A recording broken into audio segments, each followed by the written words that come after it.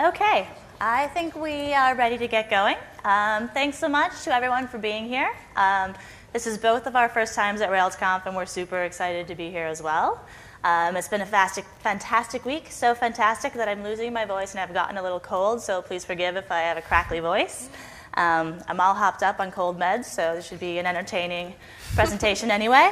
So my name is Rosie, and I'm joining you here from Minneapolis, and this lovely lady here is Sonja, all the way from Washington, D.C.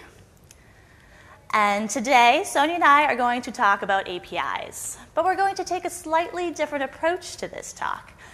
We both have been through fairly major career pivots in the past few years that have led us to be in front of you here today as Rails developers. So we wanted to take all of our past experiences and use this to kind of frame this conversation in a way that we thought might be relevant and interesting. So my background before I made the transition to Rails development was in architecture, as in bricks and steel architecture, not software architecture, and city planning. Sonja also worked as a writer and graphic designer in a former life. We've both spent a lot of time thinking about the building process and design elements. So to start off this presentation, I'm going to talk a little bit about the importance of patterns in both the built environment and in software that support good design. Then I'll get into the meat of the talk and describe why we think you should consider building the API first. Then Sonja will go over some best practices, and I'll bring it home with a bit of conversation about some tools and best practices that you can use to build your API.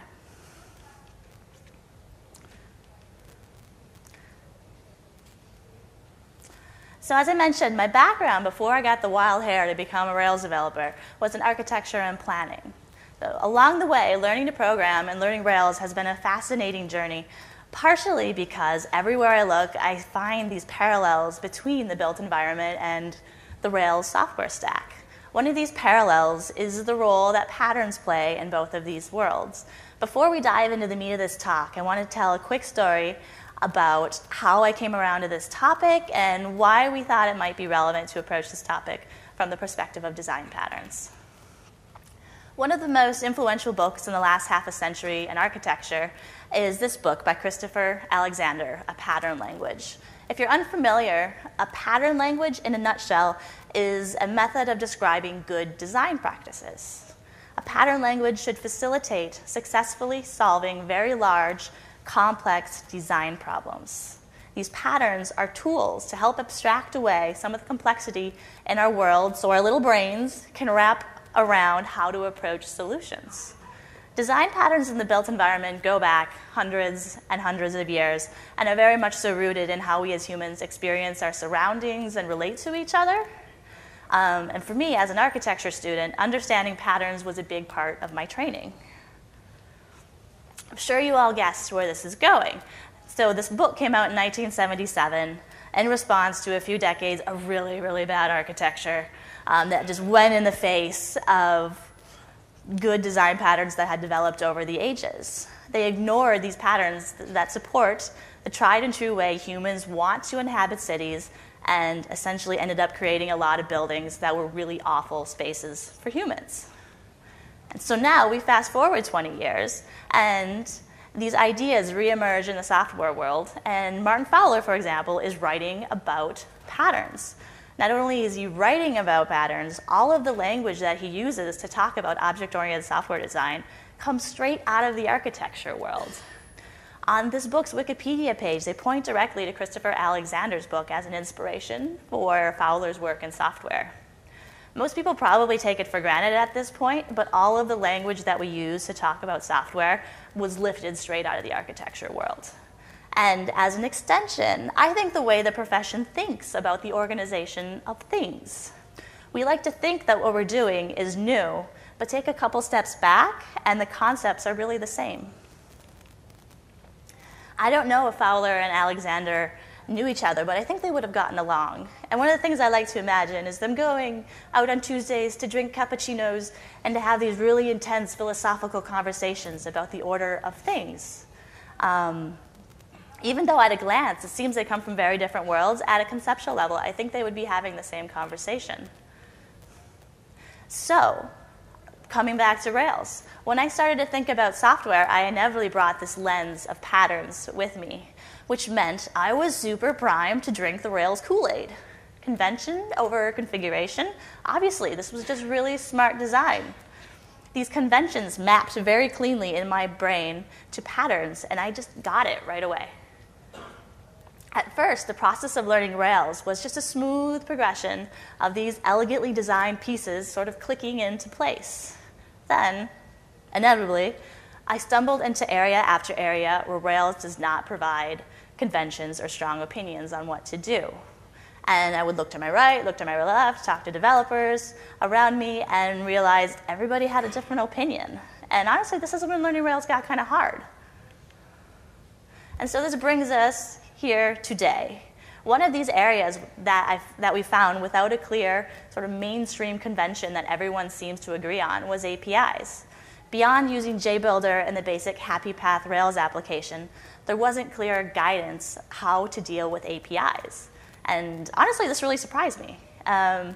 Seems to me, and maybe many of you, most of the hard problems I deal with today are related to data transfer. At my current job, this is what we do. We build applications that manage large amounts of data. This is a really important piece of our applications. And so thinking about this more as developers, as a new developer, I should say, when we have a question, I, of course, asked the internet. This sent me down a rabbit hole where everyone was suggesting something slightly different, and nobody seemed quite satisfied with how they were dealing with this problem. I read about lots of solutions, all having varying degrees of success. It was all interesting and somewhat helpful, but it wasn't the solid answer I was looking for. And honestly, it was really frustrating. I knew this wasn't rocket surgery, and it left me feeling like, okay, Rails, if you're so opinionated, why don't you have an opinion on this? What should I do? And so here we are. And we believe building APIs is one of the critical areas where we should have a shared solution, because obviously this is how our applications talk to each other. This is where my application and your applications cease to be my problem and your problems, and they're now everybody's problem, especially if we have a public API. So for one moment, bring this back to architecture. The evolution of our great cities is really the evolution of shared problems becoming shared solutions in elegant and innovative ways. We tend to think of the development of cities in terms of buildings, but buildings come and go in reality. The interesting story, and here I take off the architecture hat and put on the city planner hat, is really the story of infrastructure. How we came together and agreed how electricity should be delivered, how our sanitation systems should be constructed, and how we wanted to get from point A to point B. So the starting point of this talk is that APIs should act as the infrastructure for our applications. If passing around data is the most important thing your app does, then your APIs should be elevated from something we hobble together to something that we have a solid solution for. And starting with the API and building your client applications around it opens up all sorts of interesting possibilities. Carry it out to the full realization of this concept, your APIs could be the foundation that supports a variety of clients, such as mobile applications or rich JavaScript framework clients. By decoupling your REST API from your client, you can more easily support multiple clients and have a system that is much more flexible but also organized. If a mobile interface is really important to your application, your REST API can support multiple native mobile apps with minimal duplication across platforms. This is a good thing. You can also use the same API to serve data to a JavaScript framework, again, with very little duplication. Your API should be the common denominator. Without a good standardized server solution, you can't have a standardized way for different clients to talk to the servers. All right, so we've discussed some reasons why, for this new generation of Rails applications that must embrace a variety of clients, the API should be the foundation and where we think you should consider starting. So 1, your application will be designed to pass around data from the get-go. And reason 2, if you need to support multiple clients, you can easily do this with minimal duplication across platforms. And 3, if you create the standardized server code first, you'll easily support the creation of standardized client code. Okay, now I'm going to pass it off to Sonja. All right. So let's discuss some of the API best practices. There are a few that are very important to begin with when you're constructing your API. But before we jump into them, I think it's important to consider this question. Why is a well-designed API so important? Well, in this image, we see falling water. Going back to architecture just for a moment. This is a cantilever home in Pennsylvania built in 1935 that is among one of the greatest assets to the architect and design thinker Frank Lloyd Wright. It is built partly over a waterfall, deriving its name from its situation, and has been conserved as a museum now since 1963. So in other words, this is a huge asset to the legacy of Frank Lloyd Wright. A well-designed API can be that of a company's greatest assets. Why? Because users invest their time in obvious and not so obvious ways. In the obvious ways, you're writing to it, buying products that use it. You tell your friends and communities about how great this API is. You start writing blog posts about it. You're creating hype, basically. The less obvious ways is that the users are digging into it and spending a significant amount of time learning how it works and playing around in the code. A poorly designed API can be a huge liability. The same users who would have been promoting it and using it as inspiration for new products are now calling in for support and asking you what to do about the problems that you've created with the API and taking away from your productivity. Or worst case scenario, they're just taking one look at your API and then running away from it. So the first guideline to follow of the best practices is to design your APIs for experience and readability, not for data alone. In other words, an API should reflect how something is used, not just how it is stored. In fact, I hate to say it, but nobody really cares what your database looks like. People want to know how it operates, how they can use it. The experience should not fill your fellow developer with misery or regret. It should be methodical and consistent, which leads me to the next best practice of consistency. By providing a single API that can serve multiple clients, you get consistent client solutions across platforms. This includes having single endpoints and clean routes throughout your API. It's kind of like a telephone pole with all the cables and wires running through and around it. The pole is built with specific plugins for specific wires and purposes, allowing electricity to flow from the power plant to your computer screen or your light bulb or what have you. And similarly, an API call retrieves a particular data set from your database and expects a consistent return every time. Without this, we get this, the alternative. Something hideous and terrifying. Unfortunately, this slum's infrastructure does not support consistency or a sustained development of regulated wiring. It is inefficiency at its finest, where everyone seems to have adopted a to each their own mentality. You should never have your API making someone feel like this, so avoid that. Coming from the writing and editing world, documentation is so important, especially having learned how to code later in life. I love a well-documented gem or anything I'm trying to use. I love when I see a lot of documentation and written the right way. So documentation is very important to the widespread use of your API, public or not.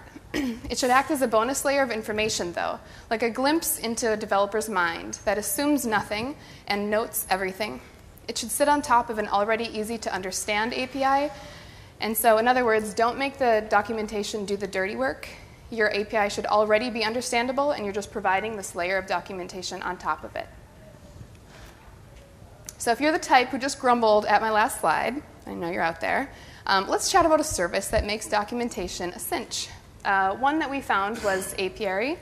It's a structured, interactive tool that follows the necessities of documentation using Markdown and a template for easy usage.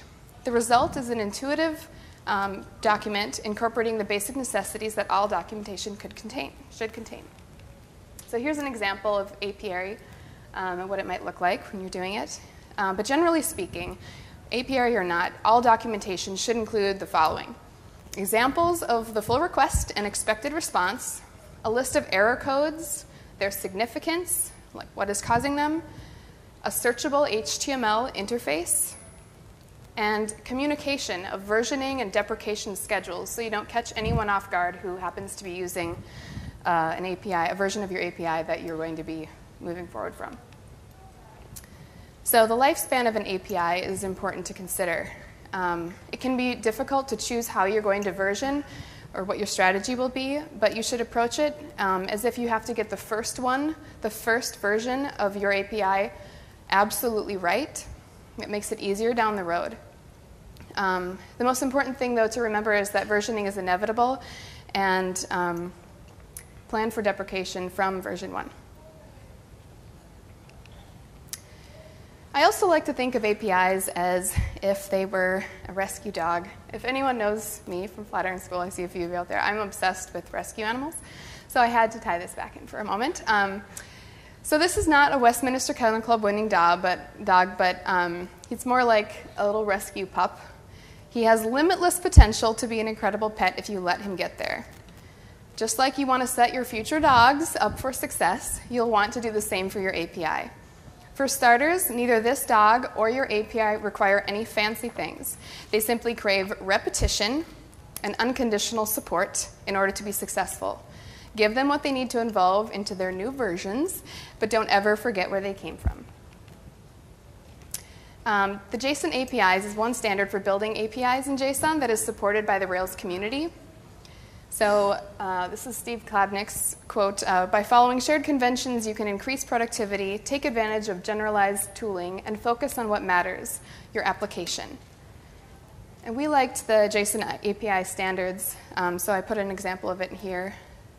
And like so many of the tools that we've discussed already today, there are more out there, and there's a lot of great ones being developed right now.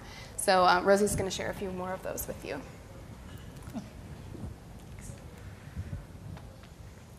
So, building APIs is a shared problem for most developers. It seems there is now a general shared understanding of what a good API should consist of. A shared solution is the next step, so we can turn these best practices into conventions. For the last couple of months, we've been asking every developer we encounter what they use to build APIs. The answers were usually Rails or Sinatra with some combination of the tools available on Ruby Toolbox, and usually a partially hand-rolled solution. We also heard more and more how Rails is being used to create a REST API that talks to a mobile client, and there seemed to be growing interest in using Rails for JavaScript frameworks. These may not be traditional Rails applications, but people still recognize the value of Rails for creating a REST API. After talking to lots of people, it was evident, though, that an agreed-upon solution still wasn't clear, and the whole thing just required way too much thinking. There's so many ways to hobble something together, but we wanted to know the Rails way. What will be the Rails way to build a solid API? Again, damn it, Rails, if you're so opinionated and committed to this idea of conventions, tell me what to do. We no longer have to be pioneers venturing out into the unknown. So in the middle of all these conversations, we did see a Rails way emerging, though it's not baked in yet. Lo and behold, there are solutions emerging from the core Rails team that provide an opinion on how to create REST APIs. We've been exploring Rails API in combination with Active Model Serializer for building an API where you only need the JSON endpoints. Rails API is Rails. It utilizes most of the same generators and conventions and will look very, very familiar. For this new generation of applications where the API is your infrastructure that supports a family of client applications, we think this is what the future might look like. So Rails API is really just a miniature Rails stack where they've skipped all of the stuff that you need if you were creating views, producing a solution that is lighter and faster than the full Rails app. But it does still come with a full suite of baked-in solutions for many poorly understood problems. In the documentation, there's a laundry list of things that are handled in the middleware layer and the action pack layer. This is definitely a win. For example, you might understand perfectly how to hand-roll a solution for IP spoofing attacks, or maybe not. But even if you do, why spend time doing this if Rails is going to do it for you? Thanks, Rails. And again, if there's a solution for something already out there, I'd rather use that than reinvent the wheel. The other tool we're exploring is active model serializers. In short, serializers replace hash-driven development with object-oriented development. For example, with active model serializers, when you're using rendered JSON in your controllers, Rails will search for a serializer for the object and use it if available. It's an elegant solution to creating server-side APIs that doesn't require a view layer. Serializers act a lot like models and can be easily customized. Active model serializers also follows the JSON API standard. So you know you're creating a standardized API that will easily talk to a variety of clients. It really helps to take the guessing out of how your JSON API should be structured. Okay, so it's time to start wrapping things up. A few points to leave everyone with. We find it's increasingly important to design APIs following patterns and conventions that fit into the system as a whole. To do this, we can leverage existing best practices and tools, and by doing so, we'll create APIs that support a more organized structure for our applications. I was inspired by Yehuda Katz's keynote yesterday, and I think it's time for us as a community to move API design out of the area of experimentation and into the area of our collective shared solution. We'll all benefit. And again, trivial choices are the enemy. Drink your convention over configuration Kool-Aid, but brush your teeth afterwards. Kool-Aid's not good for you. But anyway, we're often trying to solve the same problem. And when this is the case, we should agree on a strong convention and all follow it. We'll all benefit in the end. And third, don't forget about who or what else is going to want to use this API in the future and plan accordingly. This may include native mobile applications or a JavaScript client-side framework or something else that we haven't even imagined yet. By designing our APIs today to be consistent across platforms, we can make changes to our client-side applications in the future much easier. So tomorrow, someone's not trying to use your hand-rolled API that didn't really follow any established design patterns or conventions, and you have to explain that, well, it seemed like a good idea at the time. For those of you who aren't from Minneapolis, this is the ugliest building in the Minneapolis skyline. So, a little context for you. We all drive by and shake our heads, like, oh, why? Or worse, your application gets scrapped because it was poorly organized from the get-go and too rigid to update. Oh, and last but not least, document all the things. Documentation is the key to your API being used successfully. All right, and we've come to the end. Just want to leave you with one thought. I hope when you approach your next project, you'll consider building your API first. All right, thanks everybody.